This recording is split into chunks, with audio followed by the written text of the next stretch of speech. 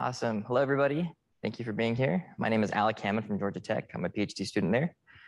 And today I'm going to be talking about high performance topology optimization for photonics inverse design. This will be somewhat of a follow-on to the tutorial that I gave yesterday. So hopefully we have some time that we can answer some of the questions that weren't addressed yesterday. So here we go. And if you guys have questions for our remote viewers, feel free to post them in the question and answer section. And we can answer those in real time as well. All right, perfect. So Stephen mentioned some of the advances within Meep in the last several years and how there's a sort of methodology for designing various devices. Typically, we look at some sort of figure of merit that we want to achieve when designing a particular device. And maybe we use some sort of physical intuition that we have as scientists or engineers. And we come up with some sort of geometry and we simulate it with Meep or some other tool, numerical tool, and we notice that it doesn't quite meet that specification. So we, the designer, have to then go back to the drawing board and think, how can we refine this design such that it does perform and meet our specification? And this sort of iterative design flow where we have to rely heavily on our own intuition is commonly termed as forward design or classical design. And quite honestly, since it relies on a very small amount of degrees of freedom that we can physically comprehend, due to the vastness of Maxwell's equations, there's so much more out there that we're not able to take advantage of using these traditional techniques. An alternative method that really gained traction in the last 10, 15 years, particularly with Maxwell problems, is this idea of shape optimization, where we start with this initial guess that we get from our physical intuition, and we just manually perturb the boundaries of our design using an optimization algorithm. And then a slightly different approach to this is something called topology optimization, which is what we focused our tutorial on yesterday. And the main difference between shape optimization and topology optimization is the way that we're able to completely change, quote unquote, the topology by nucleating new holes or islands in the geometry itself. That's something that, strictly speaking, shape optimization doesn't do. So these latter two categories, shape optimization and topology optimization, are commonly referred to as inverse design because we, the designers, lay out a specific set of figures of merit and design constraints, and we let the optimizer design the device for us. And if you guys have never seen topology optimization in action, I have this cool video that we can take a look at. So imagine that you guys are all silicon photonics designers, and your goal is to design a compact silicon photonic T-splitter, where light comes in from the left and splits immediately, evenly on the top and bottom channels. And with density-based topology optimization, that gray region represents an image of pixels that we can freely choose between silicon and silicon dioxide. And I want the splitter to operate over 100 nanometers of bandwidth. So if we watch how our optimizer evolves this structure, it very quickly tries to bring that broadband performance over 100 nanometers up all the way across the band, and it slowly perturbs the pixels in a very unintuitive fashion. And it gradually makes this design more and more binary. Now, pretty soon we're going to hit this point where the optimizer is faced with some design rule constraints such that it forces the design to not only be binary, as we can see here, but also with a prescribed minimum feature size that we, the designer, may have due to, let's say, a foundry or some other specification. And if we notice, the final design that we have at the end of the day is A, completely binary. It adheres to all those fabrication constraints, has extremely broadband performance, and the amount of time that it took to optimize the device at the end of the day wasn't necessarily prohibitive. In fact, in this case, it only took about 210 iterations. And in this particular example, since it's just 2D, it only took about 20 minutes on my MacBook here. Now, of course, every time we design a structure like this, we want to make sure it actually behaves well. So we run a full wave Maxwell solve and we propagate the fields through it. And we want to see whether or not it really does split the light in a 50-50 fashion. And you notice, of course, luckily the optimizer did what it was supposed to. It split the light. But there's not very much field that exists over in that weird region on the right that we, the designers, didn't come up with ourselves. So we might naively ask ourselves, well, if there's no field over there, what if I just chop that region off and I just stick with the original T-splitting structure that I have on the left? But again, a lot of the designer intuition that we have might help us realize like that structure over there is actually critically important. It's acting as a sort of brag mirror to trap the light such that it doesn't shoot out towards the other side, and it guides it evenly into each of those directions. So even though there's a lot of criticism these days with topology optimization being this black box technique that produces designs that have no physical meaning, that's not necessarily always true. Oftentimes, the physics is there in the geometry itself. We just have to look closely and try to understand what the meaning of the features are that they emerge. And hopefully this will help us gain better intuition about the physics and use that to design other structures, not necessarily with topology optimization, but with classical forward design methods as well. So yesterday during our tutorial, we talked about the different steps to achieve topology optimization, and it's rather straightforward. We take that image of design pixels that I showed you, and we run it through a series of linear and nonlinear filters. We take that final geometry and we do a forward maximal solve. This is just a simple simulation in Meep, just to evaluate how well our splitter is performing. And then we run one additional simulation, which is called the adjoint simulation. And the results of the forward simulation with the adjoint simulation combined together give us the gradient with respect to as many degrees of freedom that we want. And I want to point out that oftentimes the degrees of freedom that we talk about with inverse design are the geometry itself, right? All of those pixels. But there's lots of other kinds of degrees of freedom that we could specify. For example, maybe I have a source and I want to find the ideal coupling angle of a source. We could just as well find that gradient as well using the appropriate adjoint formulation. So in other words, there's a lot of flexibility with the adjoint method. We just need to know an efficient way to implement that in the code base itself. So another way to look at that pipeline and the efficiency that I mentioned is to look at it step by step. So the first thing we do, as I mentioned, is we do a forward simulation to evaluate the efficiency of our device. And if we were to do a brute force approach, we could alternatively manually perturb each individual pixel, doing a simulation each time and doing a sort of finite difference approximation. So if I have 1,000,000 different degrees of freedom, that means I have to run at least 1,000,000 different simulations to compute that gradient. Okay, this is a very brute force approach. And then the advantage of the adjoint simulation is that physically or intuitively, it's leveraging things like the Born approximation and reciprocity to use a single simulation to achieve the gradient with respect to all of those degrees of freedom.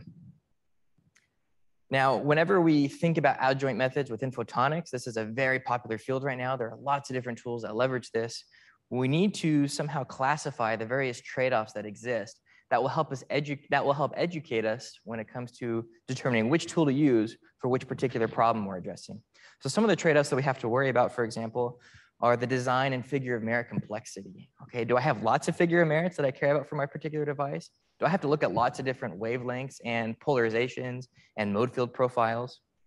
Similarly, do I care about manufacturability, or is this more of a theoretical upper bound? You know, do I just want to see what the highest possible efficiency is, or do I need to send my designs to a commercial foundry at the end of the day? Can I parameterize it in a particular fashion? Yesterday, we talked about the differences between density-based optimization and level set optimization. This is an important factor when choosing a tool to use. Of course, how big is my device? Ultimately, or many times when we use inverse design, we try to shrink the size of our device as small as possible. But there are many devices that, by nature of the operation, cannot be shrunk.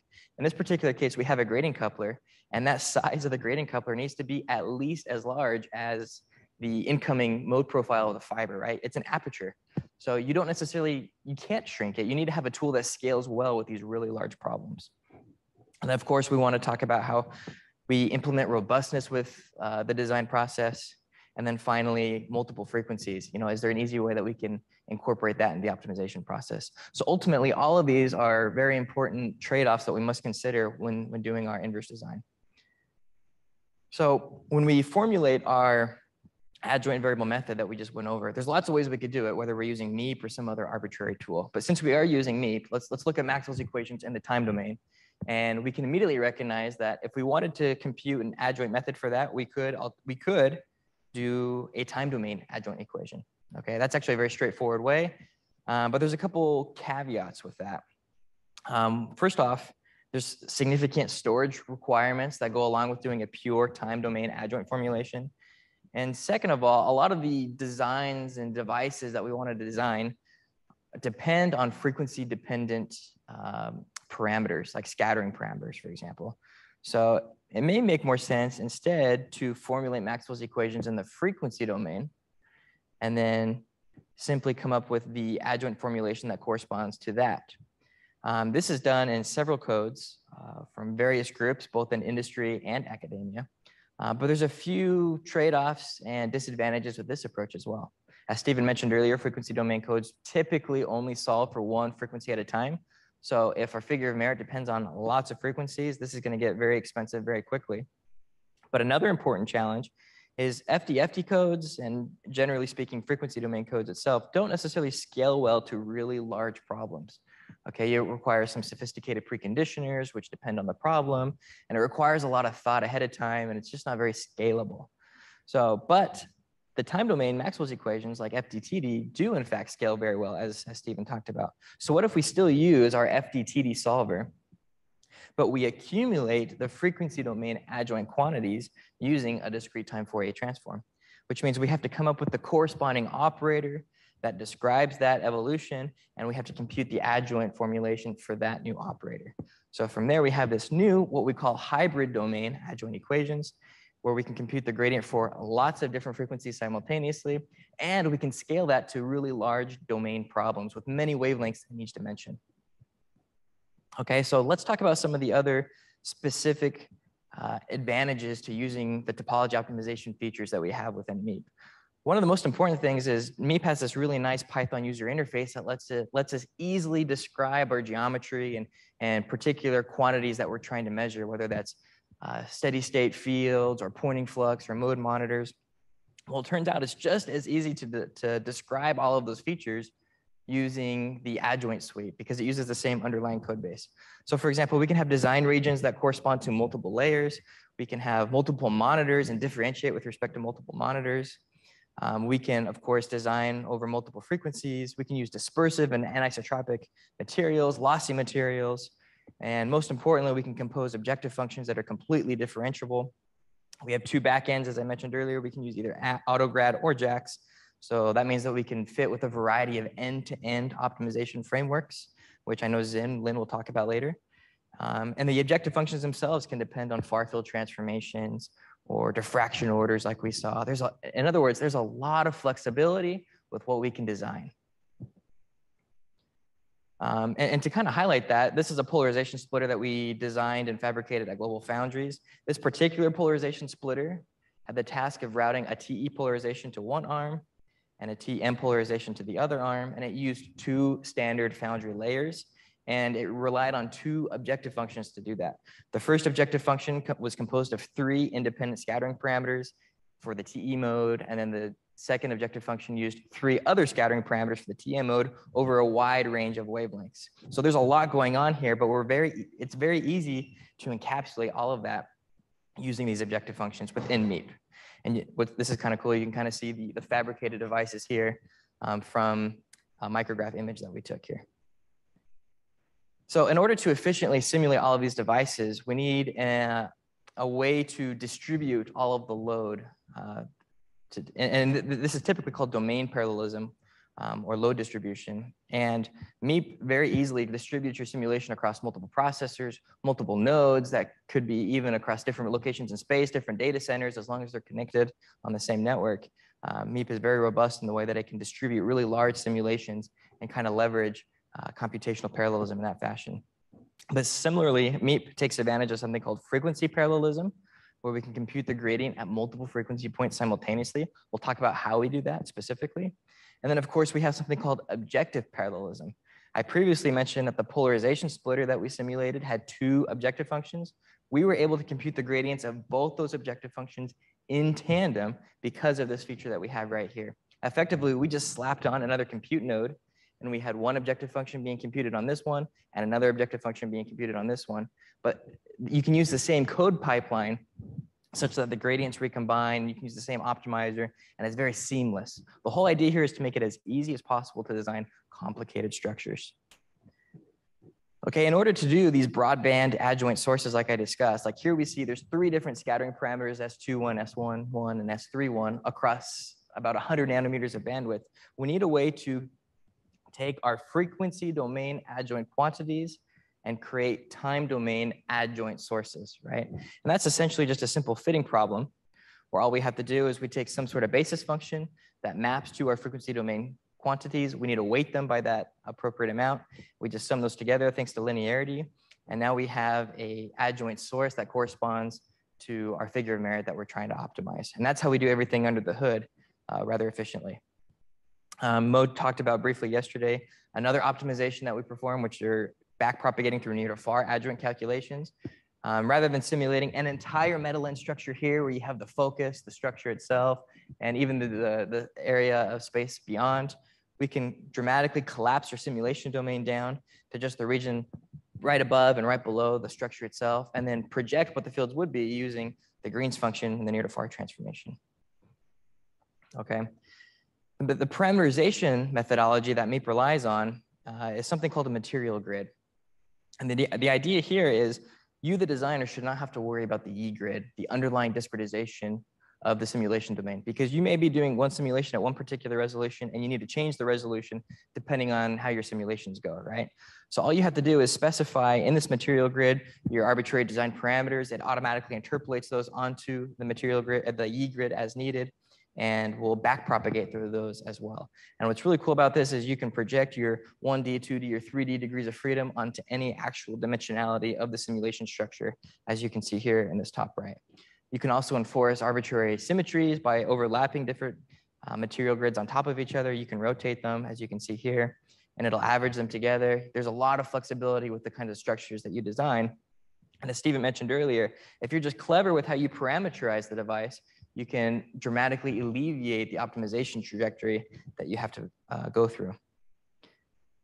So finally, this is a brief review of what density-based topology optimization specifically addresses. The basic idea is you want to evolve those pixels bit by bit until you get a nice binary structure at the end of the day that performs well, right? And as we saw yesterday, there are lots of different filters and projection steps that are required in order to get there. And it could be rather intimidating to choose the right filter and the right projection step. And that's where a lot of the designer intuition and the designer art comes into play. It requires a lot of trial and error to figure out which of these functions work best for a particular problem. But most importantly, Meep makes it really easy to try these different functions such that you don't have to manually compute the gradient of a different filter kernel. You know, it's very straightforward, and the prototyping path is almost streamlined. Okay, but today I want to specifically talk about this idea where you don't necessarily have to be restricted to a density-based method within Meep. Okay, we've tried to generalize this beyond density-based methods such that we can incorporate level set methods as well. And the reason this works is the density-based method is actually an implicit level set parameterization.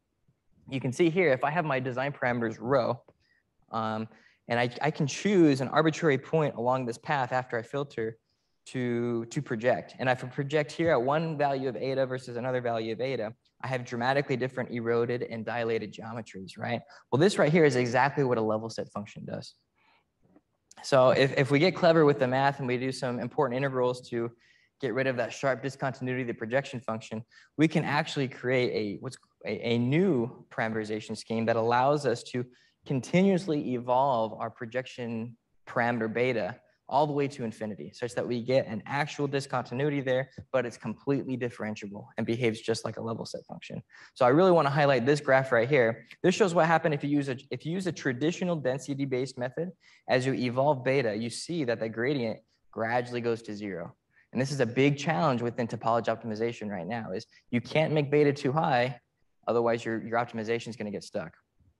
We're able to overcome that challenge by using this new hybrid density and level set technique. We can scale beta as high as we want, and it'll converge to the actual gradient of the shape around it.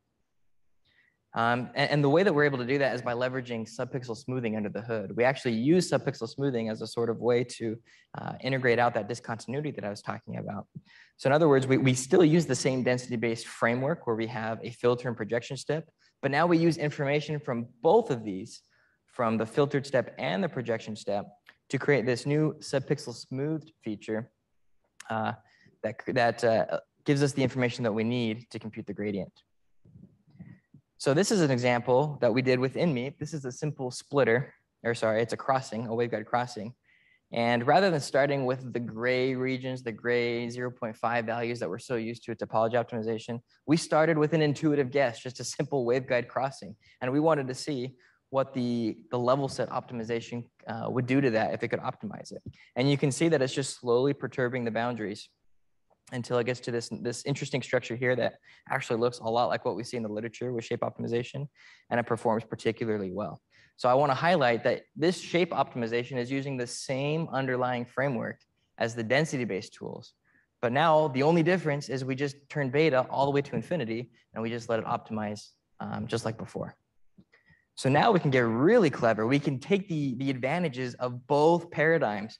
We can use the fact that density-based optimization is really good at finding initial conditions, where we just start with this blank gray region because we have no idea what a good initial condition is. That's what we see with this variant. We slowly come up with this interesting waveguide crossing here. And then once we get to a suitably high beta, we just ramp it all the way up to infinity, and we do shape optimization on it, which is what we did right here. And you can see that it met DRC parameters for us, and we get an unintuitive crossing, but it took advantage of both density-based and level set optimization in the same framework. Okay, so being able to embed Foundry DRC constraints in the optimization pipeline can be a bit overwhelming because there are so many things you have to consider.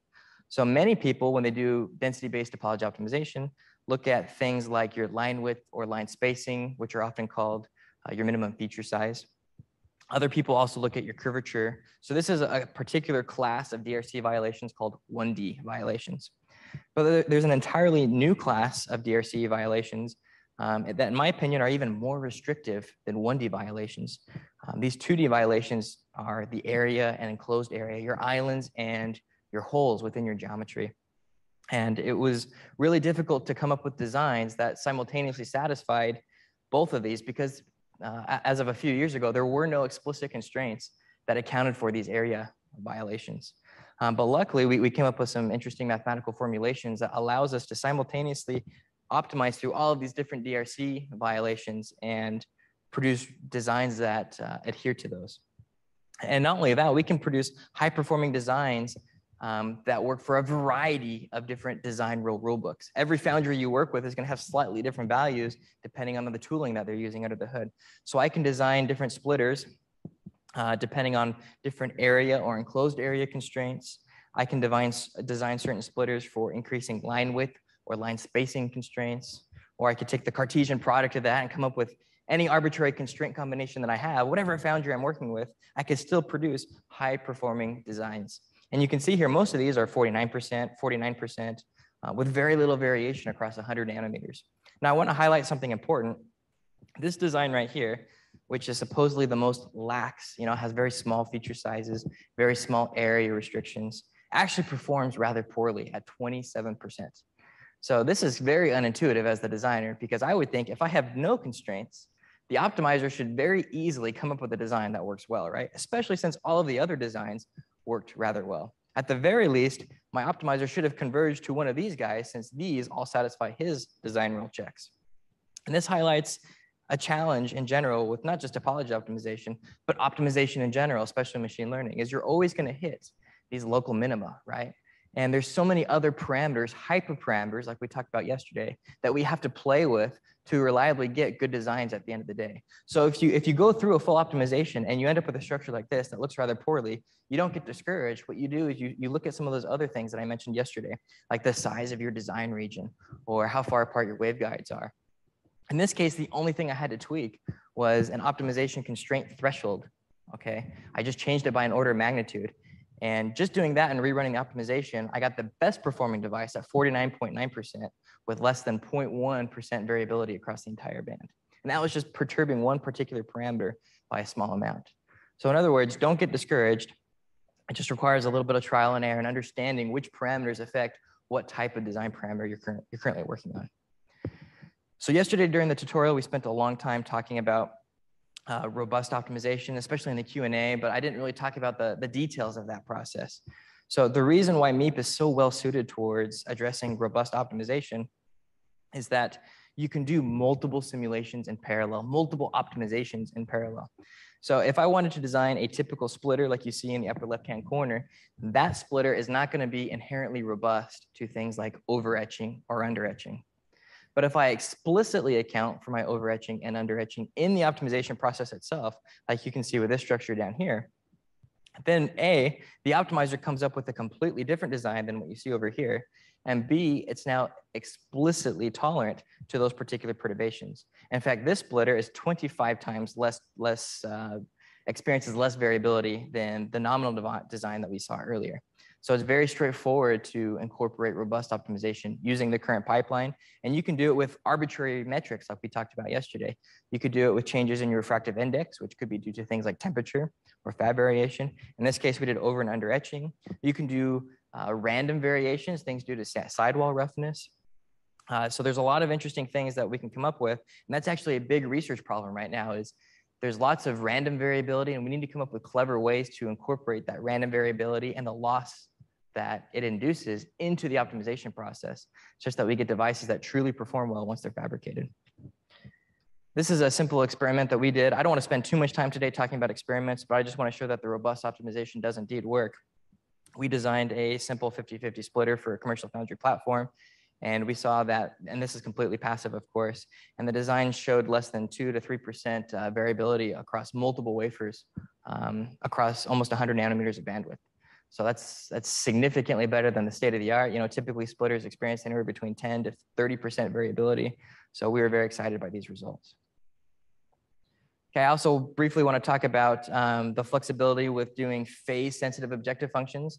The splitters that we saw earlier were strictly describing the power, but of course, if we also care about the phase response of the device, there's lots of ways you can formulate that objective function to produce that device. So in this case, I could look at the error vector magnitude of the phase and magnitude response of my output arms, or alternatively, I could look at the phase over the splitting ratio, the complex splitting ratio, and the insertion loss. Or better yet, why don't we just use reciprocity? Let's inject the complex response into the output ports and just maximize the power on the input ports. That way we can dramatically simplify the resulting optimization problem. So this kind of paradigm is something that we call phase injected topology optimization, and is an interesting way to formulate our research problem. Using this technique, we were able to design a 90-degree hybrid, the world's smallest 90-degree hybrid at just 8 microns by 8 microns. And for those of you who don't know, a 90-degree hybrid takes all of the 4 quadrature points and routes your 2 inputs and interferes them according to those 4 quadrature points. So it's actually a very complicated transfer function to accomplish on chip, especially in such a small compact area. But by using Meep's tooling to do this phase-injected topology optimization, you can get phase-sensitive devices as well. I also want to highlight that we designed really large-scale polarization grading couplers. In this case, this was a dual polarization grading coupler, but we also designed just a standard grading coupler. And you can see that we can take advantage of both layers right here. We can use a symmetry condition through the middle such that we send one polarization state one way, another polarization state the other way. And we can get some really cool performance. We take advantage of near to far transformations here too, such that we don't have to simulate the entire domain like you see here, but we just simulate a small segment of the domain down here. And that makes it significantly more computationally efficient. We also fabricated those devices. You can kind of see this is the dual polarization grading coupler and the single polarization grading coupler from Global Foundries. And then finally, I just want to end here on saying, you know, you can take this all the way to the next level, not just designing individual devices, but with the idea that these devices are going to go inside of a system. So this is a very specific kind of receiver called a Stokes vector receiver, which takes advantage of a lot of the DSP algorithms for long haul telecommunication systems, but has the power requirements of datacom. And what's cool about this is we could take all of those different devices that I showed you earlier, these polarization grading couplers, the 90-degree hybrid, these asymmetric splitters, cascade those together. We fabricated that on a commercial foundry platform on multiple wafers, and it worked remarkably well. And not only that, but the final device at the end of the day was orders of magnitude smaller than the state of the art. So that means a company could, effectively a company could take this and increase their yield by orders of magnitude as well. So the capability of topology optimization isn't just limited to the design level, but expands to the system level as well.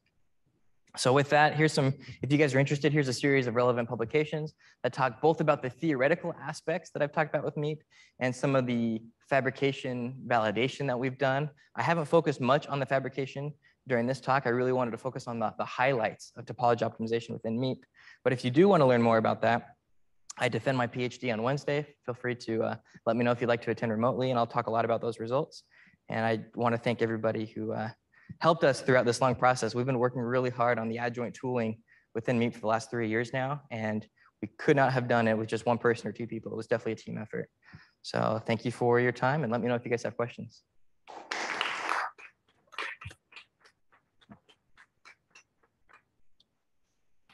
Yep. So to mute themselves. So I just want to remind people that they can type their questions in the Zoom Q&A. So if you look in the bottom of the Zoom window, there's a button that says Q&A, so you can type questions there. And I think panelists should also be able to unmute themselves and ask questions, but I think there are already a couple of typed questions in the Q&A.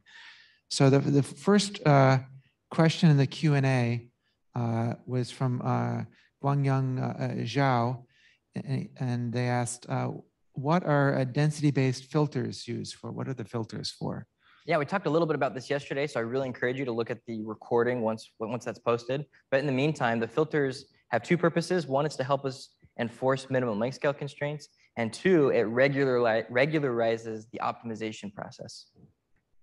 Yeah, good question. So another question from Benjamin Zamosvalfi is, could you expand on how the phase method works? The third method you mentioned in the phase slide, so the phase injection.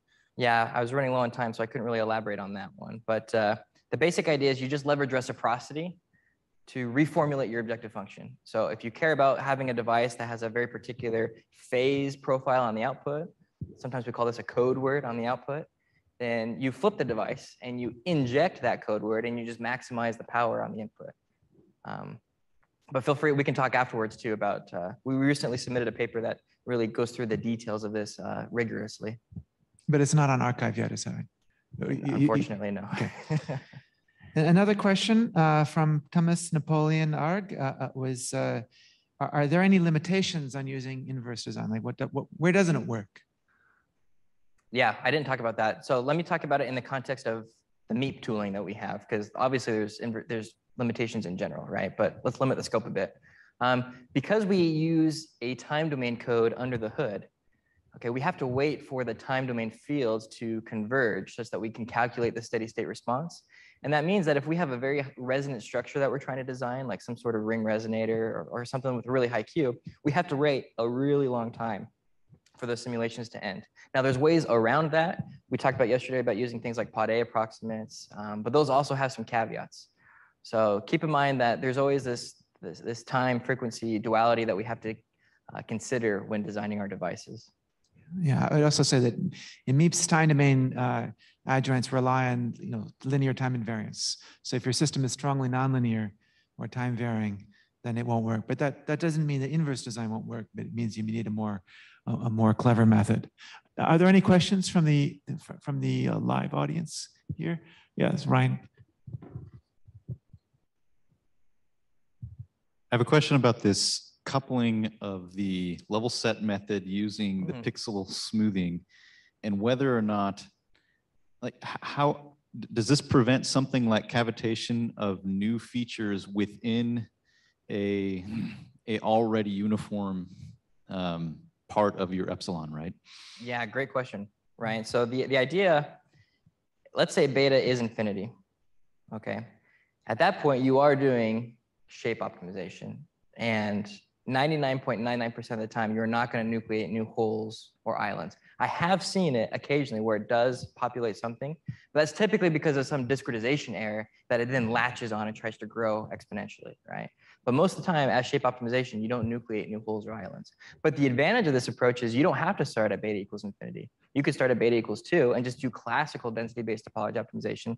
And during those stages, that's when you can nucleate as many holes and islands as you want. And you only ramp it up to infinity once you kind of hit this point where you're like, okay, I really need a binary design now.